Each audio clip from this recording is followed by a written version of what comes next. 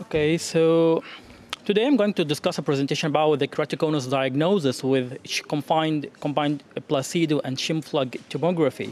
So as we know that, first of all, I have no financial disclosure to interest to disclose, and we all know that the corneal imaging has been revolutionized by the advent of the new techniques and the new machines. So basically, for the last 30 years, we have the corneal topography based on the placebo-based devices, and which basically just study the corneal surface.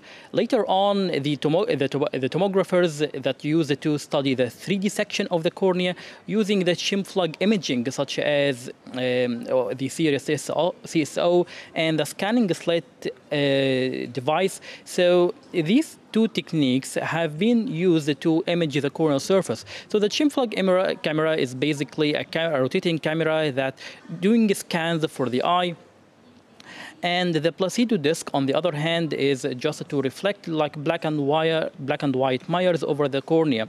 So what happens if we just combine both techniques together? If we just have a single device that have those two techniques, I think that it will have more accurate data. And this is basically what the CSO series is doing. So, but we had this research questions like we can have a more accurate data coming from combining both the placebo and the shim-flug camera. But what are the cutoff values for the keratoconus diagnosis, and how can we detect the early cases? And which one of these data and the indices are more sensitive, which are more specific? So we have done a study called the topographic elevation and keratoconus indices for diagnosis of keratoconus by combined the placebo and shim-flug tomography system, which was published in the European Journal of Ophthalmology in 2021. The purpose of this study is to detect the accuracy of different indices for diagnosis of keratoconus using the corneal topography system by series CSO. So this was a prospective case control observational study where we have two groups. The first group was 115 eyes of keratoconic eyes versus 111 of normal eyes. So we studied both in this following inclusion and exclusion criteria. So we included patients with keratoconus who have been diagnosed by a slit lamp examination and have been shown to have keratoconus by other platforms. And also the normal subjects have been recruited from those who have been seeking refractive surgery. The exclusion criteria where are the patients who had previous trauma or surgery. Those would have narrow palpebral fissure because this will hinder a proper scanning, significant corneal scarring, and other ectatic corneal conditions such as pellucid marginal degeneration and post-LASIK ectasia, or anterior segment pathology on a slit lamp examination. This study was conducted in accordance with the Declaration of Helsinki. And has been approved by ethical committee in Cairo University, and informed consent have been obtained from all participants. And statistics have been done through the MedCalc statistical software using the Ampere t-test.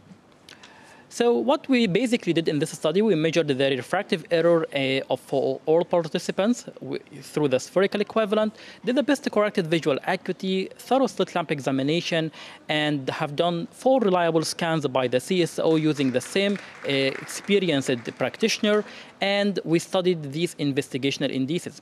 So this platform will enable us to get curvature indices, elevation indices, pachymetric indices, and the keratoconus summary parameters. So for the curvature indices, we measured the K1, K2, the simulated K1 and K2, and the K reading at the corneal apex of both anterior and posterior corneal surface, while the elevation indices have been measured in the aspheric, spherotoric reference surface at different ring sizes of the cornea, like 6, 7, 8, and 9 millimeters for the anterior-posterior corneal surface.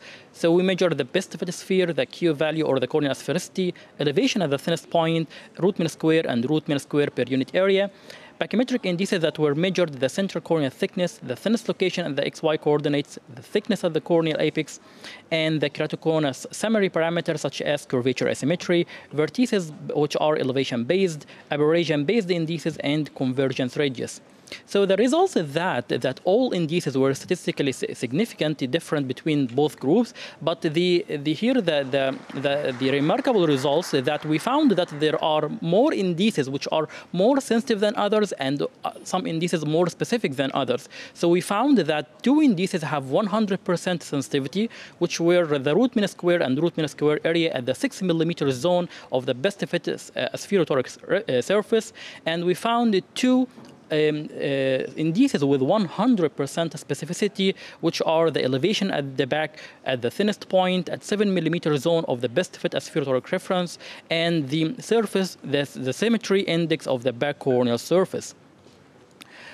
So in conclusion, the series SO provide a precise and detailed reproducible corneal analysis of the cornea by combining both chimplug and Placido data.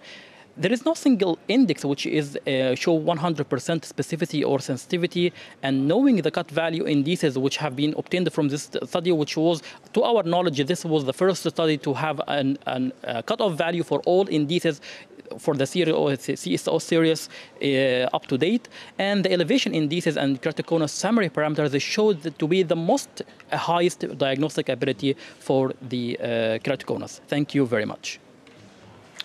Thank you very much for this very interesting presentation. So I'm going to call Dr. Livini from Israel, who is talking about tomographic pseudoectasia. Okay, good morning. So my name